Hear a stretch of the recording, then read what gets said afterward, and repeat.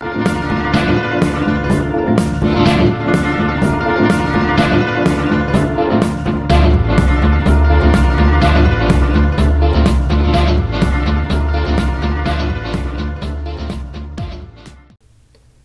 again, Michael Friedrich here from beautiful, snowy and icy North Carolina. I have a new product to review today. Well, at least it is new to me. I have the sample pressed into my Captain's Choice loading bowl. I received this from a colleague at work. It is the Barrister and Mann Lavanille. But before we go any further with this video, I just need to make sure I can explain one simple thing. If you are concerned that this is a fake set and this is part of the grand conspiracy, much like the moon landings, if you believe that those were faked, not a set. This is actually my real bathroom. I know that it doesn't look like it changes all the time back there, but of course, why would it? It's just my bathroom. So for the person who had the Doubting Thomas friends, I put a note up there for you, DL, this one's for you. All right, so today, Barrister and Mann Lavanille. I'll talk about the scent when I actually get into the shave. Let's talk about the rest of the products I'll be using. I'm returning today to a classic Gillette Super Speed, the black tip. The date code on this is W3. That puts it as 1951 Q3. Still in fantastic shape. This came in two different versions. There is a stainless steel handle, I believe, and this is the aluminum handle. So the handle is short. It's definitely relatively thin. It is a bit head heavy. It's not unbalanced, but it is definitely head heavy. I'll be shaving today with a Personna Lab blade. This will be the 6th shave on this blade. I'm not even really sure I remember where I got this. This may have actually come in a bundle with some other super speed razors. It's in fantastic shape. It still works exceedingly well. Yeah, just a beautiful vintage razor. Today's brush, for a variety of reasons, is going to be the Rod Neep Lignum Vitae Custom Boar. Just a wonderful, wonderful brush. As I go through the shave today, I'll just go through the story of how my Semogue 1250 met its untimely demise. There were some questions raised on YouTube about exactly what happened there. I've already wet my face. I'm going to go ahead and start loading the brush. So the Barrister and Mann soap, Lavanille, yeah, the primary notes that you smell are lavender, vanilla, the cedar wood, but this is not one of those soaps where you sort of just reduce the scent down to 3 or 4 base notes. It's a very, very complex scent. And the beauty of this is how it all comes together. The soap smells amazing. And in fact, if you didn't even know what was in there, and all you said was, here, just take the sample, try it, see what you think of the smell, I think that you'd just be blown away. The scent is absolutely fantastic. This is still the original base. This is not the Gillette base. It is a very thirsty soap. It tells you on the website, for example, that you need to use a lot of water. The boar brush is wet, but not soaking wet.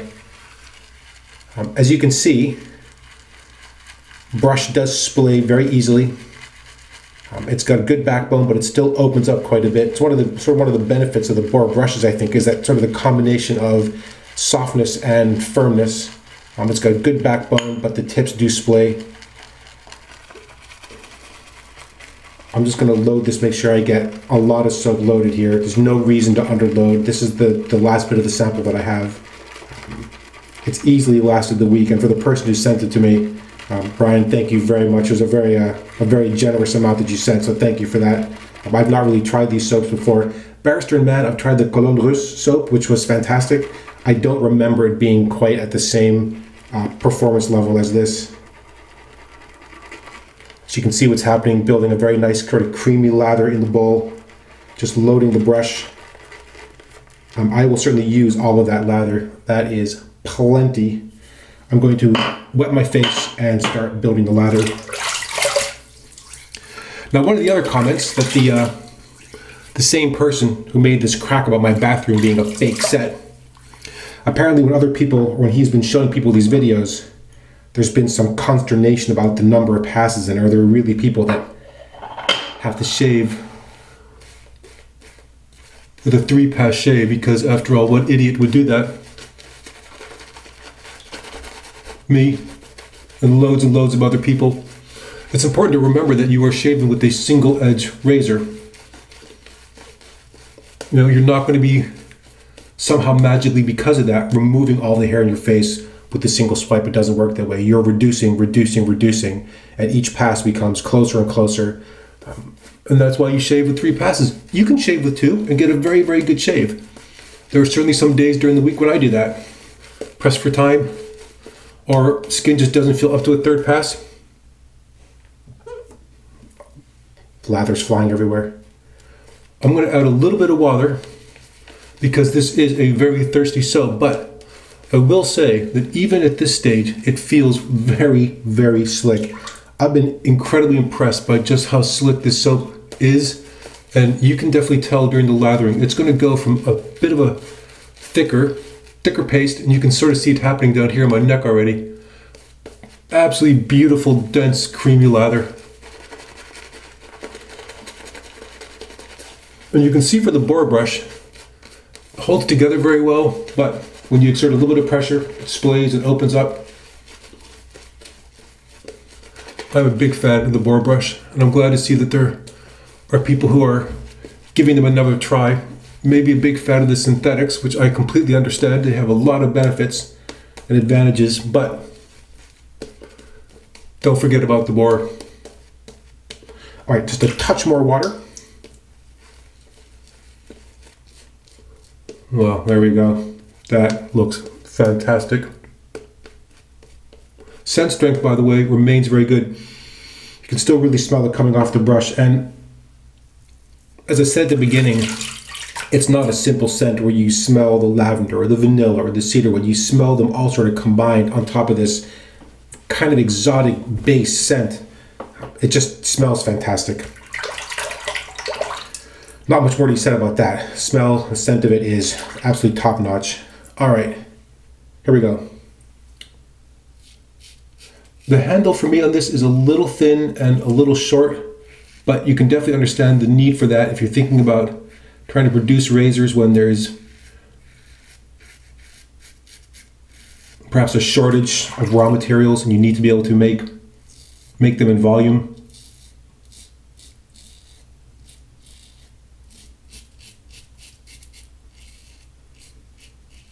So you'd find ways, obviously, to keep production volume high.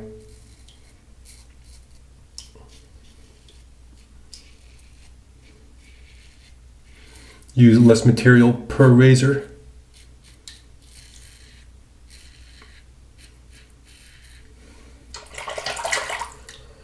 Very, very easy to use. Like I said, it is definitely head heavy, and as you use it, you'll definitely feel that, and that's in part because the aluminum handle itself is so light.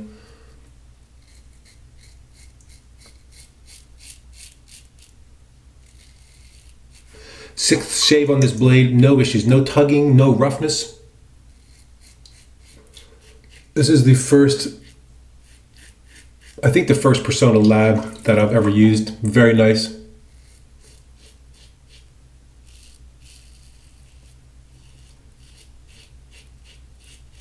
Blade comes across as sharp without being kind of bitey or overly aggressive.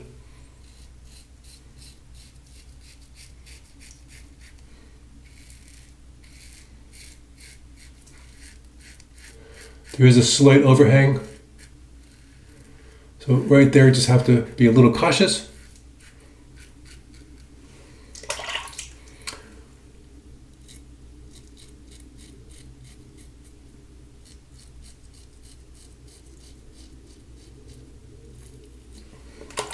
Soap is gloriously slick too.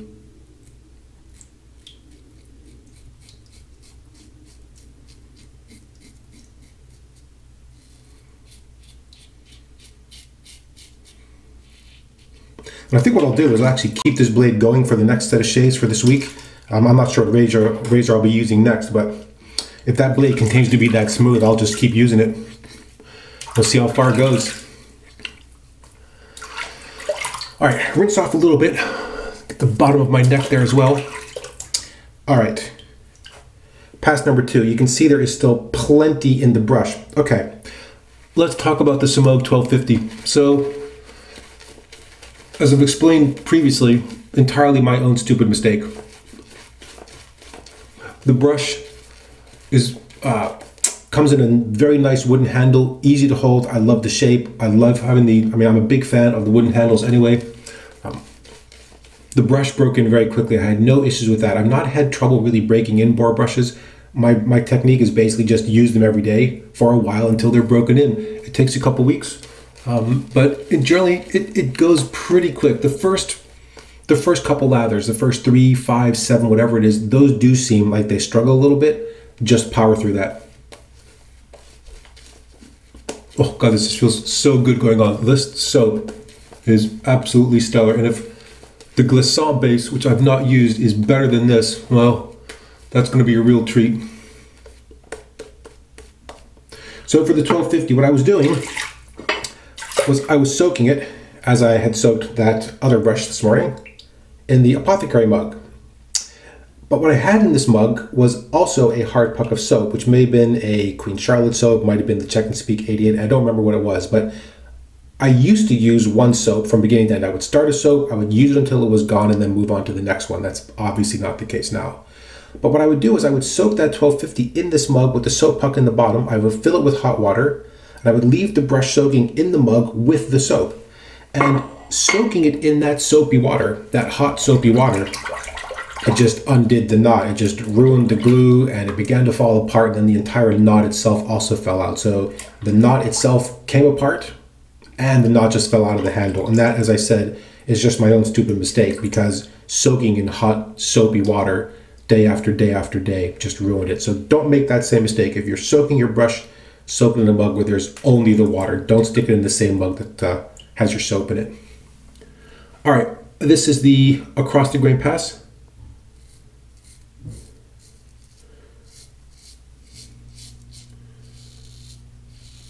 Yeah, just beautiful, friction-free, so slick.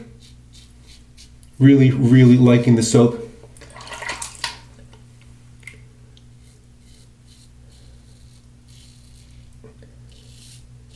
I know there's a number of new B&M products coming out, or some limited editions or seasonal offerings. Have to keep my eye open for those.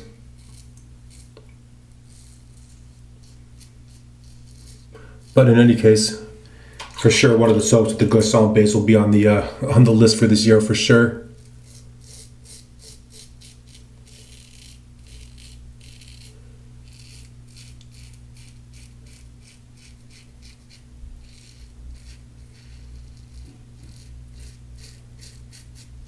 Yeah, for both the with the grain and across the grain pass, this razor is really effortless in a lot of ways.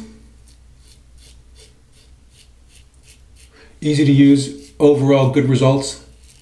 For example, just have to watch because of the overhang, but not bad. Combination of this soap and the blade in this razor is just absolutely wonderful.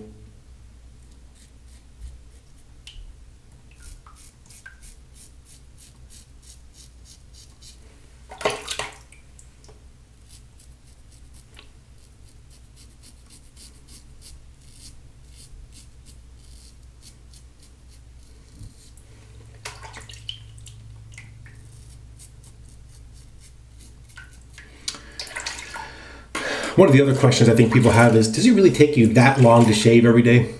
Well, the answer is no, of course not. These videos take long because I'm talking through the products, I'm demonstrating what I'm doing, I'm trying to make sure people can get a good feel for how the products work or what they look like. Try to go through and describe the scents. There's a host of reasons why these take longer than a normal morning shave. But yes, I do go through all of the same routine. I build a lather, I go through 3 passes, not every day, but most days. You know, when shaving is enjoyable and fun, you don't feel any need to really rush through it, and so I just don't. All right, I've scooped out the remaining lather from the bowl. You can see how well that's held together. There's no dissipation, no breakdown. That is still beautiful, dense, creamy lather. Let's go ahead and just build that again. I've added no water to the brush. You can just see how thick and well put together that is. The boar brushes, at least this one, is soft with good backbone. The tips are really soft. It's not scrubby or scratchy at all. It holds a ton of lather.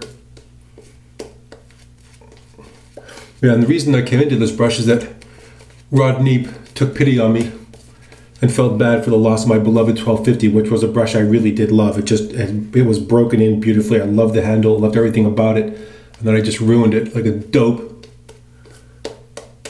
And he kindly offered to make me a replacement, which I was very happy to accept. I already had one of his brushes, which was the small hourglass olive wood badger. So very, very glad to be able to get a boar from him as well. Okay, against the grain pass. Here is where this razor takes a bit of a turn for me. With the grain, across the grain, no issues. But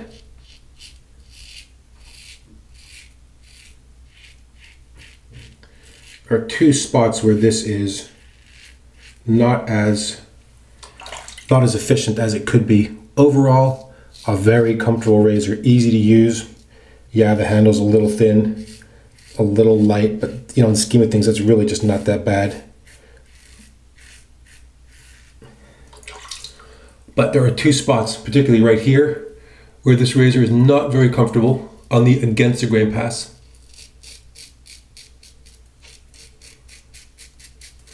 And then for some reason, on the underside of my chin, struggles a little bit in terms of efficiency. Have to watch the angle.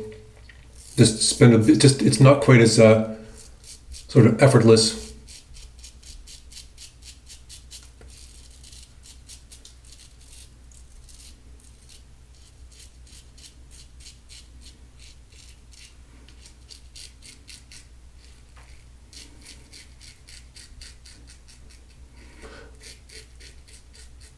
The soap makes it incredibly easy to buff, by the way, because it is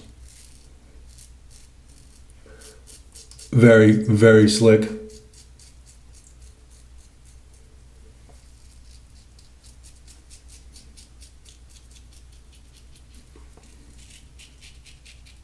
Yeah, I've had a couple shaves during the week where I thought I did a pretty good job underneath, but even now I can still feel it's rough there a little bit.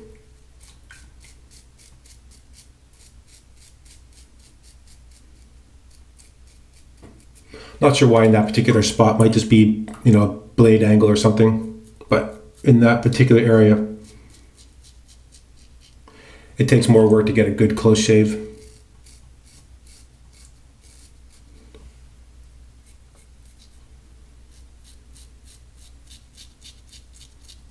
Yeah, beautiful slickness there.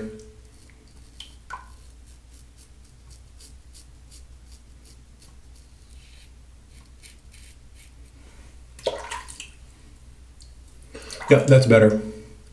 Just takes a little more work, a little extra care and attention. And then just down here, it's just not as comfortable on that against the grain pass, which, scheme of things, a very, very minor knock. Again, if this is one of those razors where you say, look, this is it, this is the only one you get to use for the rest of your life, I'd be perfectly happy. All right, 3 passes done.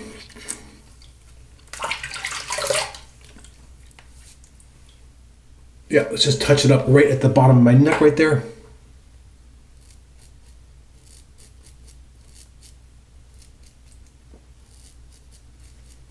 Excellent residual slickness on that soap. You wet your face again, still very slick. It does not rinse off immediately.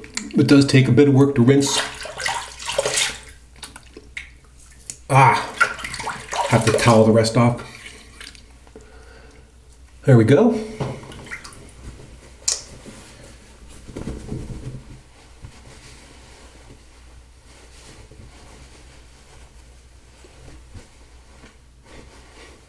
Well, that is over 2 days of growth gone. Another wonderful, smooth, easy shave. All right. Well, post-shave skin feel on that from that soap. Again, I have no heat, no irritation, no real tightness in the skin. Lingering scent? No, not really. Not off the soap, at least. Once you rinse your face, it's really gone. All right, I'm going to close it off with what is the last remaining dose of my Cologne Russe.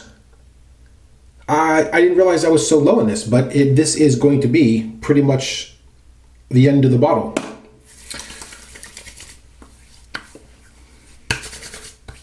Now I know that there is an aftershave, a Lavanille aftershave. I just don't have that. But funny thing is, this actually is not a bad pairing at all.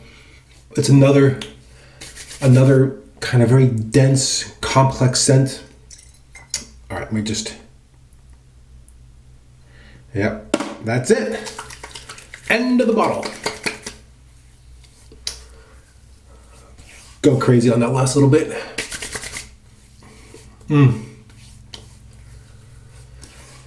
Whew, man, that just wonderful, wonderful scent.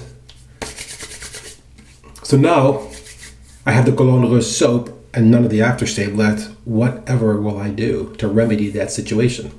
I wonder. Okay, no aftershave bomb for today. I'm going to leave it right there. Man, another fantastic Sunday shave. Let's go ahead and cover the products again. Well, start off with the Super Speed Black Tip aluminum handle, date code W3 1951, quarter 3. Still in fantastic shape. Great, easy razor to use. Relatively thin handle, little bit heavy towards the head, but still very easy to use. Simple, easy, clean shave, and still works fantastically. Nothing wrong with the mechanism. Wonderful razor. Very glad I have it. The brush, of course, the Rod Neep Lignum Vitae Boar. Still tons of lather in there, man. I think there's another pass in there. Easy. Love this brush. Big handle, heavy, very large knot. I know when I first got it, wow, it seemed kind of overly large. It broke in very quickly and is absolutely one of my favorite brushes. It's just fantastic. Now, you may not be able to see, but there's still a small layer of Lavanille in there. I may hold on to that. Maybe not. We'll see what happens. Will I be ordering a full-size tub of this? Pretty likely. The scent is fantastic. And if I can get this in the new base, if the new base performs better than that, and that soap already performs fantastically, it is incredibly creamy, slick lather. It is definitely thirsty soap, but that's not really a problem. You have plenty of water at hand. Just keep working it. You're going to get a fantastic, as you can see, a nice, dense, slick lather out of it. Just absolutely wonderful. Just can't say enough about that soap. Fantastic. Love it. And then to close off, I think I still have a tiny dribble in here. Actually, I might have enough for one more use out of this Cologne Russe. There's actually a little more in there than I thought I'd have left. So maybe I lucked out. I got one more shot at. But that's the Cologne Russe for the aftershave for today. Well, I think that pretty much brings it to a close on this sunny but pretty cold, snowy, icy day. I want to say thank you once again so much for watching. I really do appreciate it. If you have any questions or comments, please, as always, feel free to leave those against the video. And until next time, goodbye.